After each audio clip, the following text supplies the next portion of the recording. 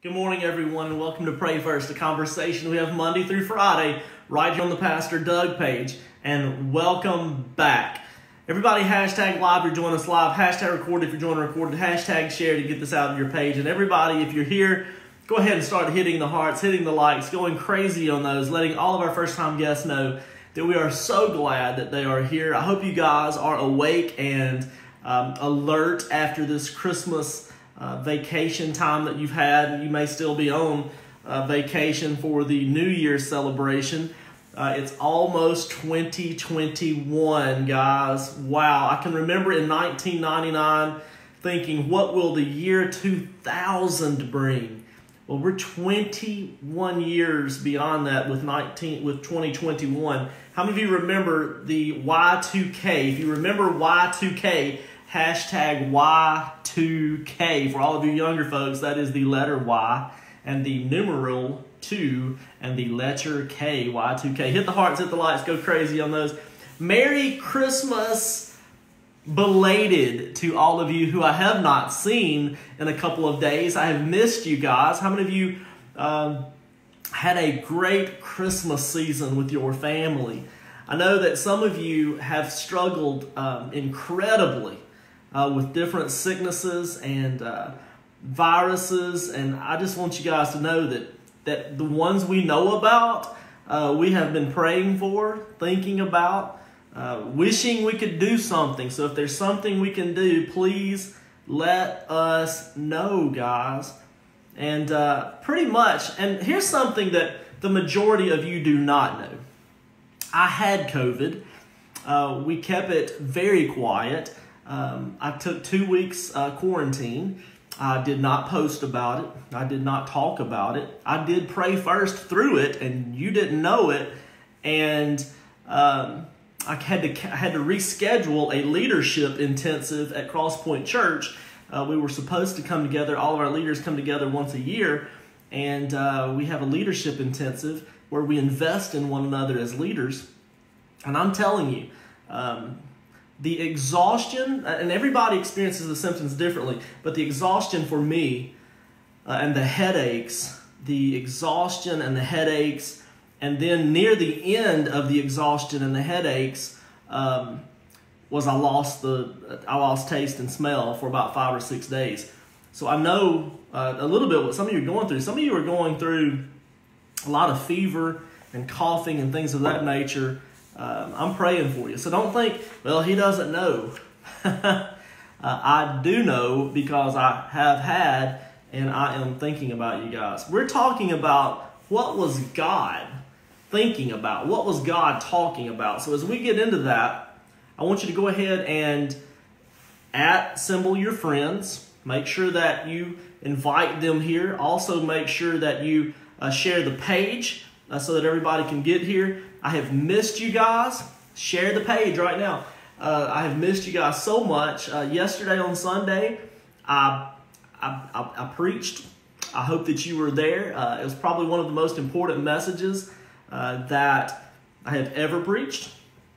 And I just, man, you can go back on the Crosspoint Online page and watch it. 7 prophetic words through 7 people concerning the birth of Christ. Prophecy means that God is speaking. So in other words, what was God speaking around the birth of Christ? What was God talking about when Christ was born? And if you remember, when we left each other, I believe it was on Wednesday of last week, we had number 1. So hashtag number 1. Number 1 is salvation. Number 1 is salvation. Jesus came to bring us salvation. Number 2, favor. This is the one we're going to talk about today. What was God talking about? What were the 7 prophetic words given by 7 people surrounding the birth of Christ? What was God talking about when Jesus was born? He was talking about salvation, and he was talking about favor. He's talking about favor. Hey, Fred, man, thank you so much. And I knew that was your mother-in-law. I don't know what I was thinking, but thank you for giving me an update, Fred. Appreciate that, guy. I love you, man. Favor. Number 2, God was talking about favor. Luke chapter 1, verses 26 through 30. This is a prophetic word given to Mary. This is given to Mary. Luke chapter 1, 26 through 30.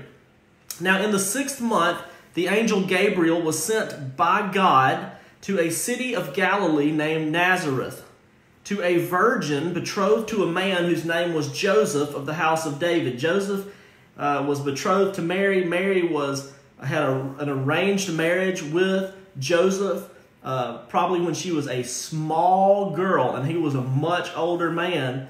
But before they came together, the angel come and talks about specifically this young lady, this virgin named Mary. Verse 28, and having come in, the angel said to her, rejoice, highly favored one. Word number 2.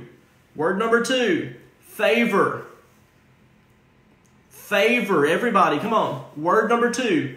Favor. What was God talking about around the birth of Jesus Christ? He was talking about salvation, and he was talking about favor. Rejoice, highly favored one, the Lord is with you.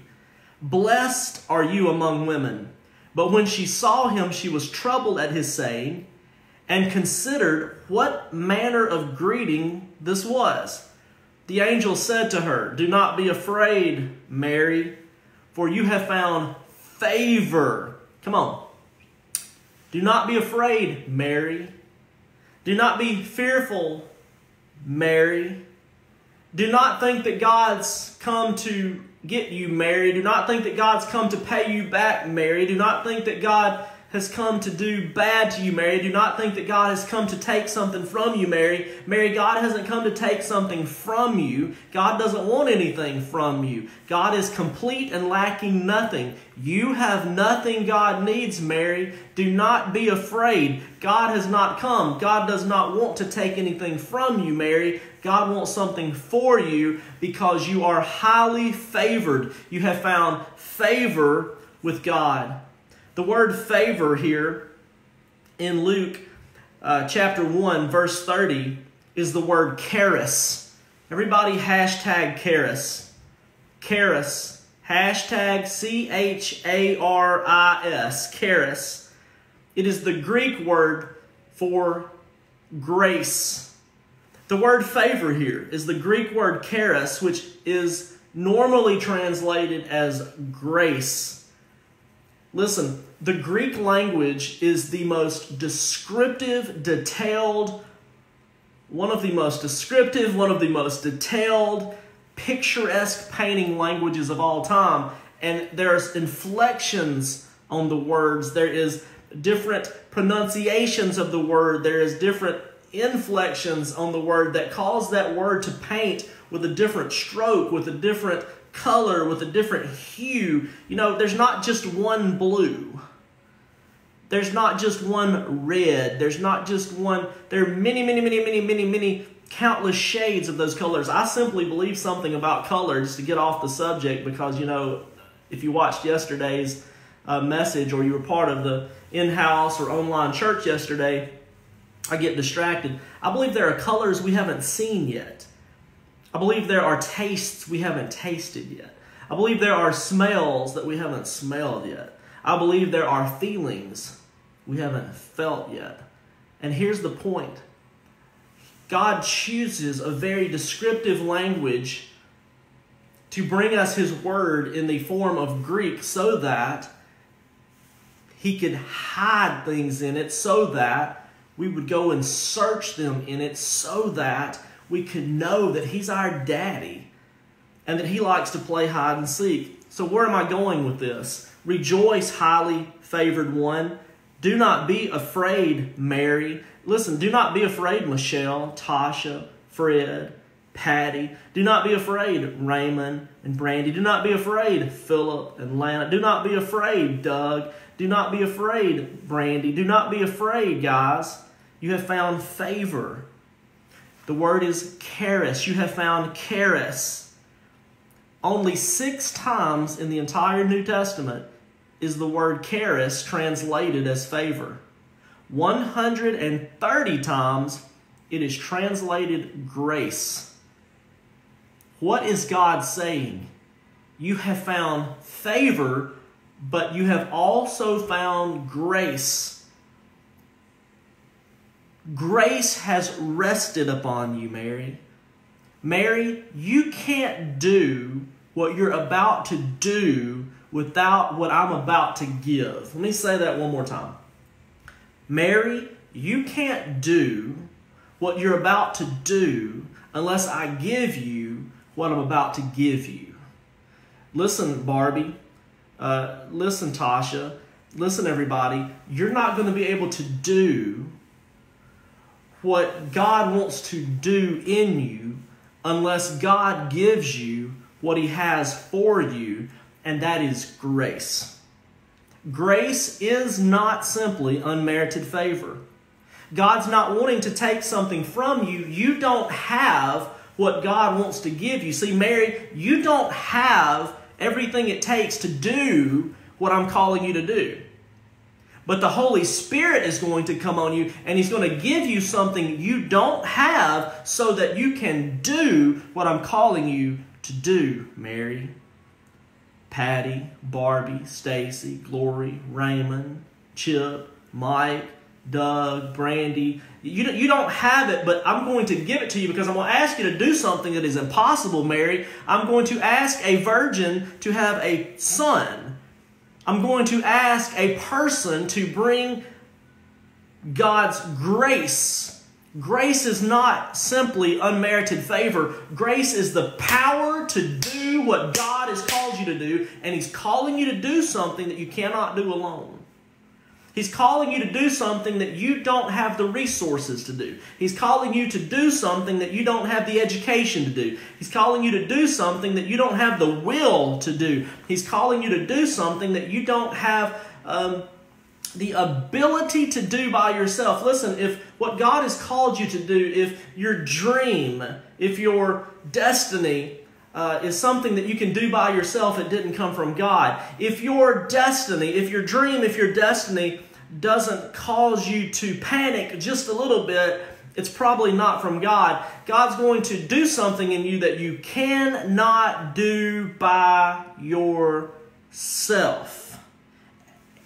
He's called you to do something that you don't even have all the ingredients to do. You don't have all the resources to do. You don't have all the power to do. You don't have all the anointing to do. You don't have all the education to do. You don't have all the influence to do. He's calling you to do something, Mary. He's not asking something from you. He wants to give something to you. God doesn't want something from you. He wants something for you. Mary, you have found favor with God. God has found favor with you. God has found grace with you. Mary, you have found grace in the Lord. God spoke salvation and God spoke grace around the birth of Jesus Christ. Now, what does this mean? Here's what it means real quickly. You are one of God's favorites. What does the word favor mean? Mary, you found favor. Mary, you are one of my favorites. Mary, you're my favorite. Listen, you're my favorite. I need every one of you who can hear me and can bring yourself to type it. You too, Chip. I want y'all to type this out right now. I am God's favorite. You say, but I haven't done anything. God doesn't want something from you. God wants something for you. You don't have to do anything to be His favorite. He wants that for you. He wants to, I have found favor with you. I am giving you favor. I am giving you grace. I am giving you anointing. I am one of God's, I am God's favorite. You say, that's a pretty bold claim, Pastor. He has many children through many ages, and they're, how can they all be His favorite? Well, I'm a daddy. I have 3 sons, Paxton, Cooper, can't even talk about them without this, and Jarvis.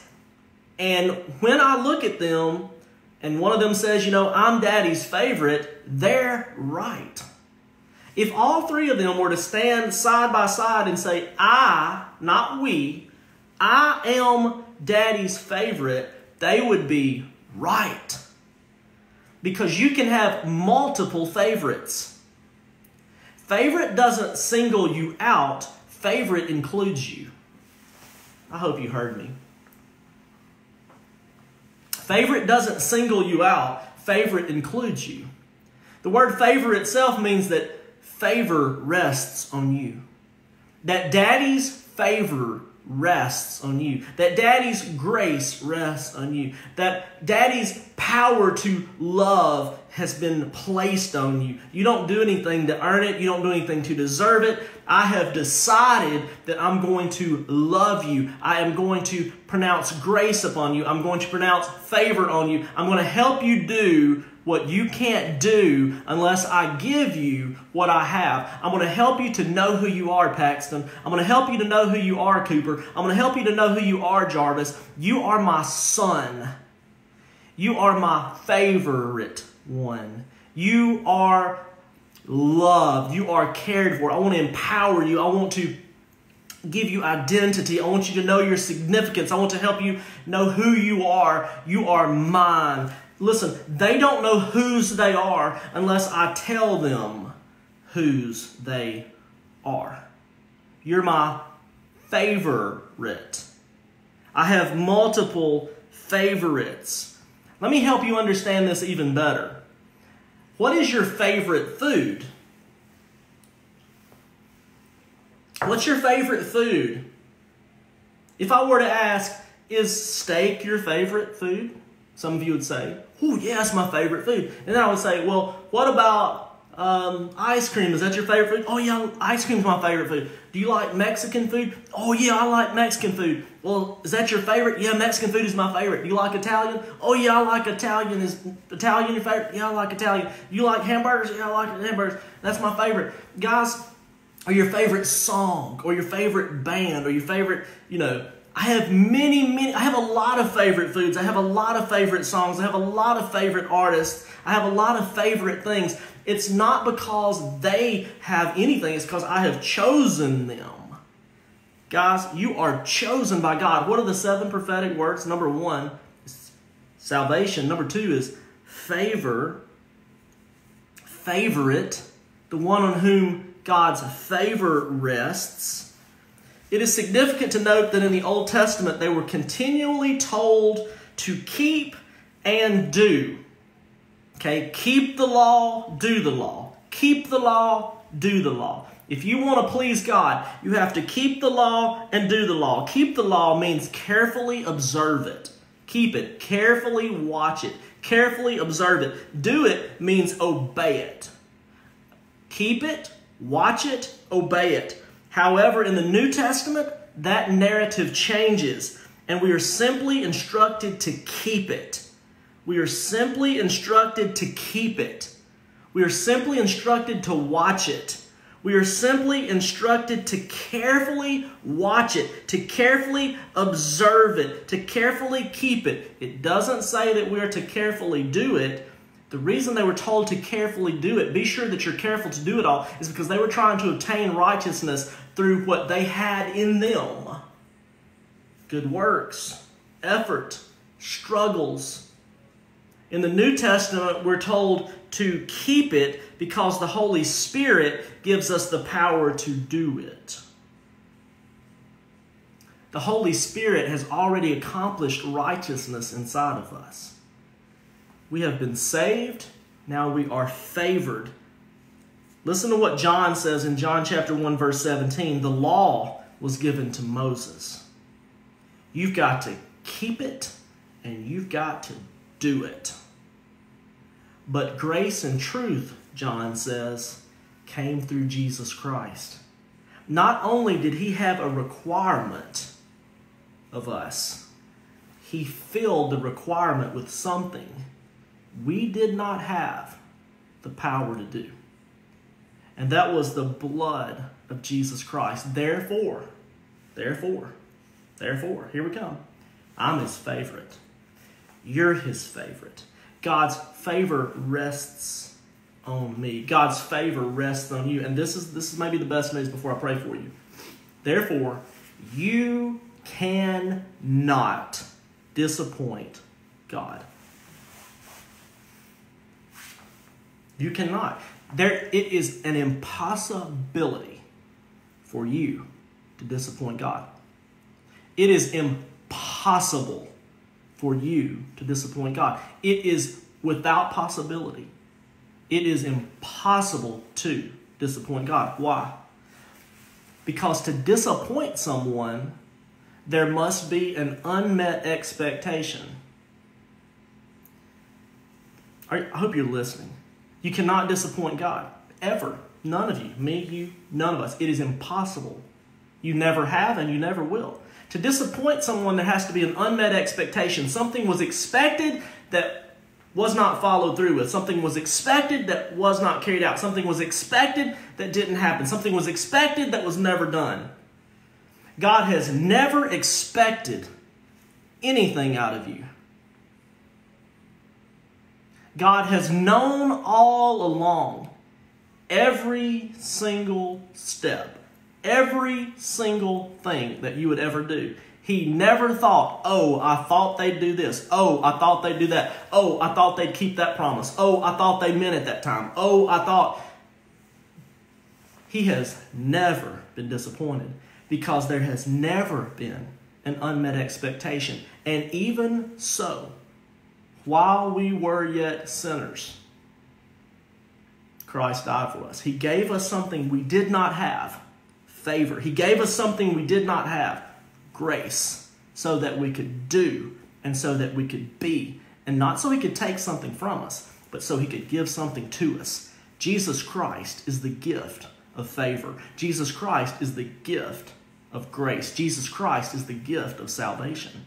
Let me pray for you. Father, in the name of Jesus, for every person listening and every person watching, that we would pick our heads up, O sons and daughters of God, no matter how many pig pens, no matter how many prodigal areas have been or are in our lives, no matter how many times we feel like we've failed, no matter how many times we feel like we've broken promises, no matter how many times we feel like that we have unmet expectations by God. The truth is, I'm his favorite. I don't have everything I need to do everything he's called me to do, but he does. And he rests that resource on me when and where. And I can tap into it through the power of the Holy Spirit. In Jesus' name. And all God's people said, amen. I've missed you guys so much. Merry belated Christmas. Happy New Year coming up. We will have another day off soon, but don't worry about that. There is a library of Pray First going back 3 years, and I guarantee you haven't watched them all. So go back there. It'll seem very real and very live and very new, especially if you interact hashtag live, hashtag recorded, hashtag, well, don't hashtag live because that'd be a lie. Hashtag recorded, hashtag shared, share it again. You know, you can share it more than once. Get it out on your page. I love you guys. Have a great day. Brandy and I and my family are going to do a pretty significant thing today because the Simplify series that I taught over a year ago is still true in our lives today. And we are still simplifying. And the step we're taking right now is going to be one of the biggest. And, you know, we sold a very large home in South Haven that we built brand new and started downsizing. Well, today, we're going to take that to a whole nother level. I can't wait to write the book. I'm going to write a book called Simplify and help other people find ways to be more generous because you can. It's not that you need... That's all I want to say. I love you guys. I'll see y'all later.